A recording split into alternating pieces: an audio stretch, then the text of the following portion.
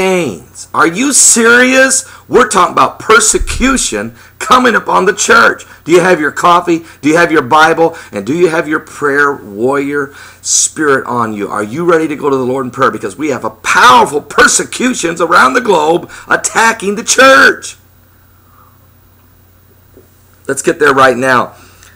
This is what Jesus said. I'm going to tell you some incidents that's going on around the world. But Jesus said this in Matthew 24 when he asked about the signs of his coming.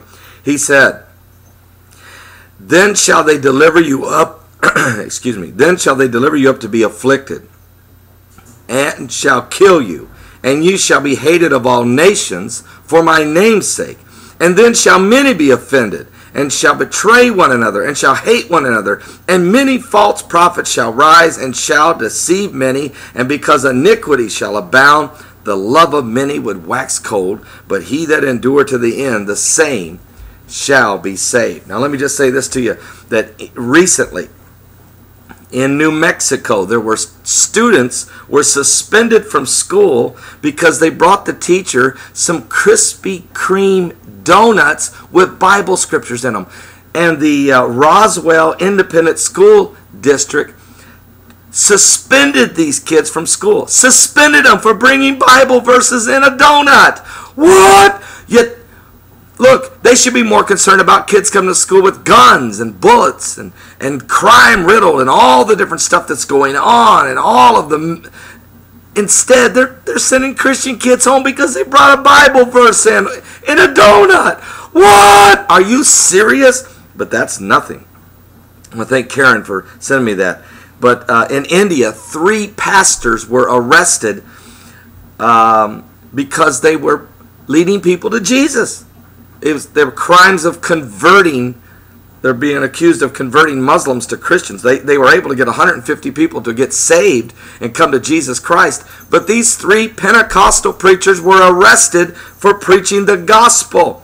I understand what that's about. In 1997, when I was in India, I was in Orissa, India there, and I literally was preaching outdoors under a tent. 3,000 people came to hear me preach for 3 days, 3 services a day.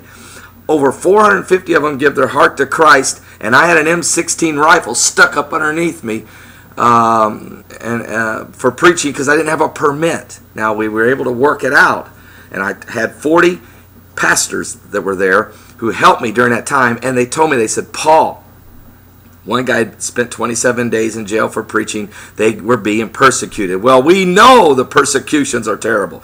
As in 2007, and I'm going to read to you right now. Give me a moment here.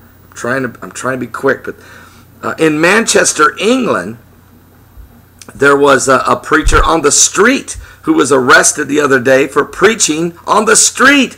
And I want to thank Garth for sending me that information, as he personally knows the guy. And I saw there's a videotape of him. The guy's preaching, but because he was preaching against homosexual lifestyle, they arrested him on the streets of Manchester, England. And he was a very calm, nice young man being arrested for preaching the gospel. Listen, it's happening all around the world.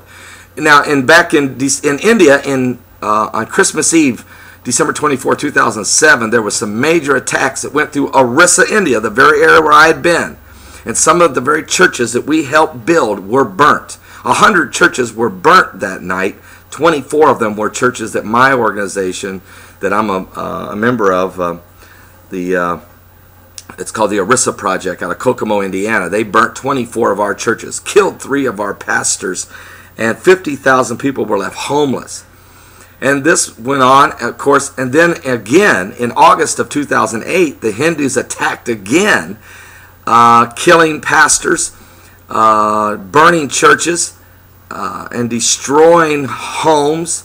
Over 4,014 Christian homes were destroyed in 300 different villages, leaving 50,000 people displaced, 2 pastors dead, and 24 other Christians killed, and 1 nun gang raped, all during the day of August 23rd, 2008, burning over 100 churches again. I'm telling you, persecution, it goes on all over the world. There's 11 pastors been arrested in China. There's pastors being put in prison in different parts of the globe. It's the church in chains. And folks, listen to me. These are parts of the sign of the second coming of Jesus Christ. I want you to look to the Lord. I want you to be born again. Give your heart to Jesus. Send me a personal message. You want to be saved. I want to help pray with you and lead you to the Lord in Jesus' name. God bless you.